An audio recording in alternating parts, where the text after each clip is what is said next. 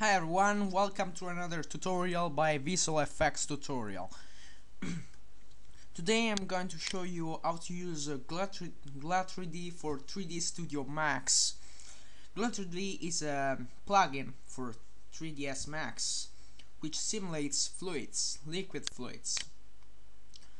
To use this plugin, just go on Create in the Create panel and select glu3D pouring system. Now you can just click the glu3D button.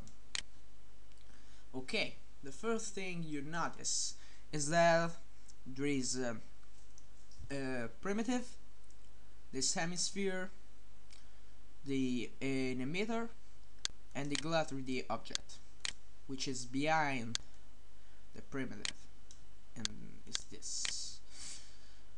Well, we can easily delete this box, this hemisphere, and we can see there is our emitter and our glu3D object. To simulate a fluid with glu3D, you just have to click on this button, which calculates our simulation. The particles are emitted by the emitter. But let's see how to work with this plugin. We'll see here there are some parameters, some commands, but that's not enough for us. Well, for example, in the glu3D modify panel, we can see that we have some parameters like the gravity, the radius, the possibility to flush the particle cache to run another simulation. We can see we have the surface parameters and some other thing. For example, the source creation, we can select how many source and the source we want to use. We are using the source, which is a circle source. In the source type, we can see we can use a simple circle, plane, to fill an object and to import particles from particle flow, because glu3D uses particle. Now, if you want to change the shape of our emitter, just click to emit from plane, but remember that you must create a shape before. So we are going to use donut. We're gonna create a donut shape in the spline settings. Now go on the source modify panel and click emit from plane, and you can see there is the donut option selected, and the emitter becomes automatically the donut.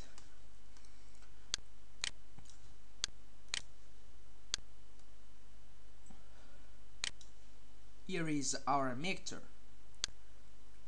with the trajectory or particles and the glu3D, but we can just, of course,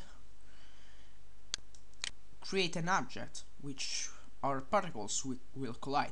For the moment, at the moment, let's calculate our scene. As you can see, these particles are the particles of our fluid.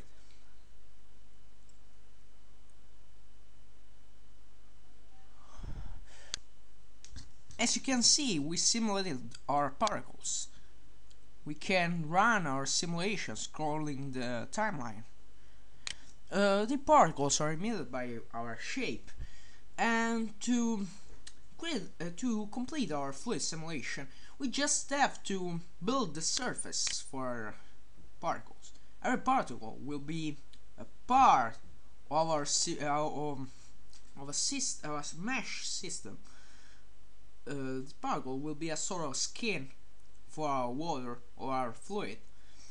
At the moment we don't see anything change in our simulation, but that's because we have to show the mesh surface in viewport, so just click this button, and as you can see, this is the surface or fluid which is simulated through the parables.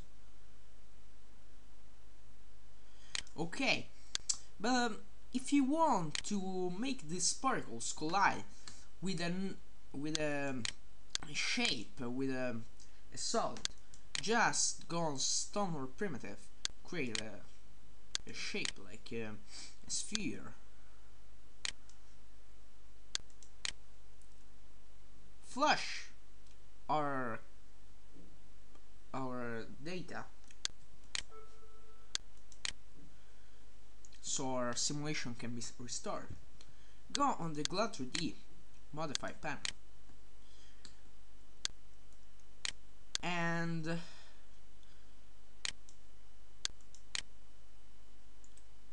in the per object parameters pick our sphere.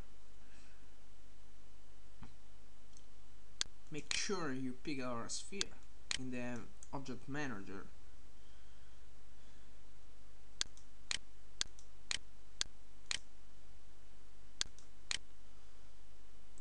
Okay, and now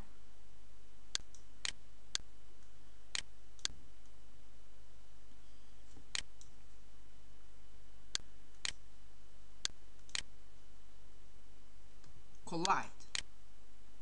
Make it collide, and then restore. As you can already see, the particles collides with our sphere. That's because we set it as an obstacle.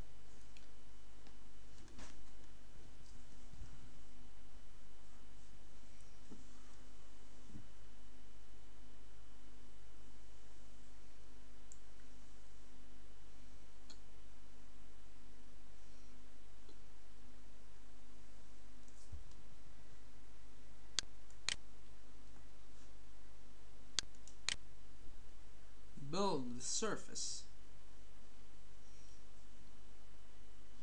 and as you can see, the sphere is really as an obstacle.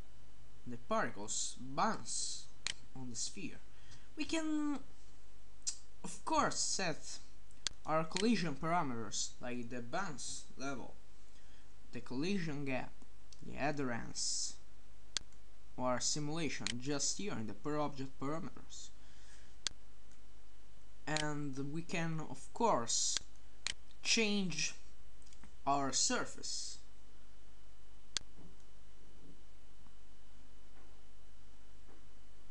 We can set how detailed the quality or surface, just modifying the surface LOD value, the drop size,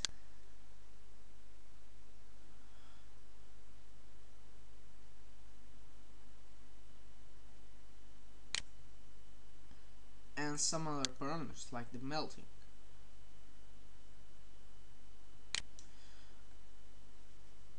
So